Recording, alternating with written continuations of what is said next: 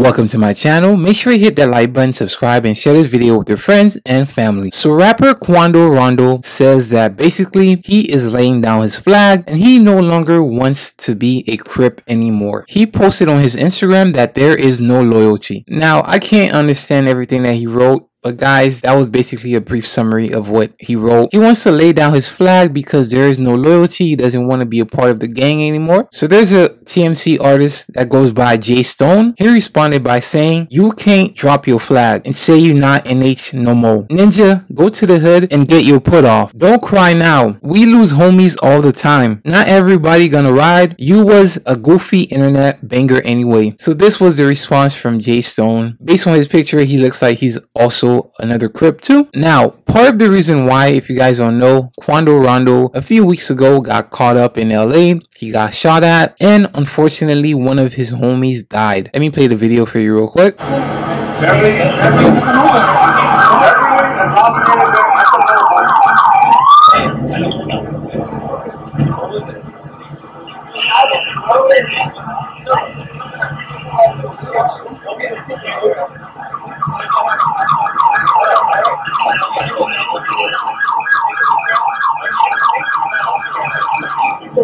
hey.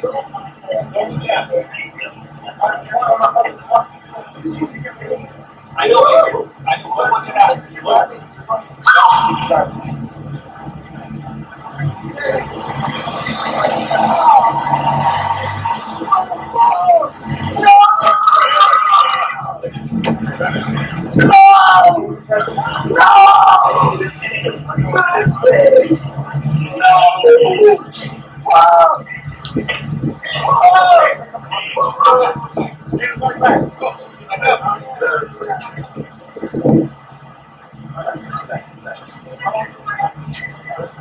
As you guys saw from the video, that was his homie that died. His homie got shot. So him and his homie was in a car, and unfortunately the bullets hit his homie and he passed away. It's crazy seeing dudes wanting to jump in and out of gangs like hopscotch. 1 minute they want to claim the set, next minute I've had enough of this, I'm my own man, I no longer want to be a part of the gang. Unfortunately, you should have thought about this the first time before even getting involved. See, Quando Rondo checked in into LA when he got there. He was paying for protection, but he still got shot at, and his homie still ended up dying. And unfortunately for him, once you in a gang, leaving, it's not that easy. And unfortunately, this will probably make it even worse and will make even more enemies for him and put an even bigger target on his back for wanting to be out, for wanting to lay down his flag. You can't just wake up one day and decide, oh, I no longer want to be a part of the set, I just want to leave. This is not like just quitting your job. The thing about the streets is that the streets are a lie. Don't let these rappers glamorize it. Sure, I understand that sometimes you're a product of your environment, that's what you grew up around, you didn't know any better, but in 2022 the streets are a myth. Sure, maybe back in the days there were ethics, morals, loyalty, integrity that came with it, but nowadays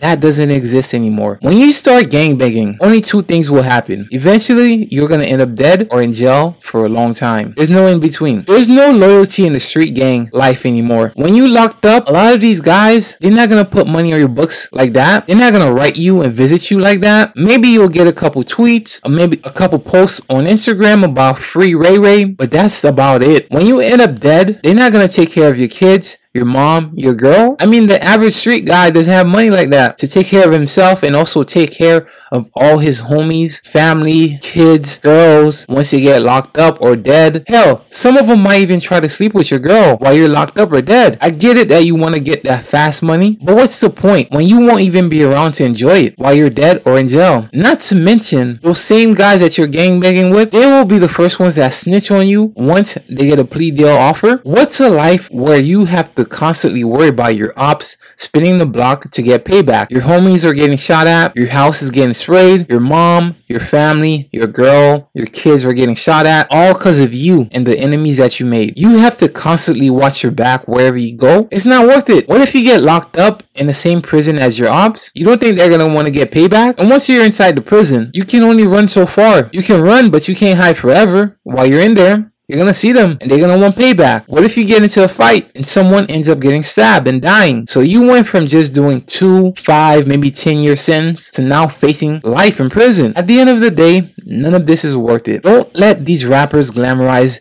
the street gang culture to you. In 2022, there's no loyalty, there's no honor, there's no integrity. It's not like back in the days. It's completely different. These same guys riding with you will be the first ones that snitch on you once they get a plea deal offer to get lesser time. So guys, let me know what you think, and with that being said, I am out.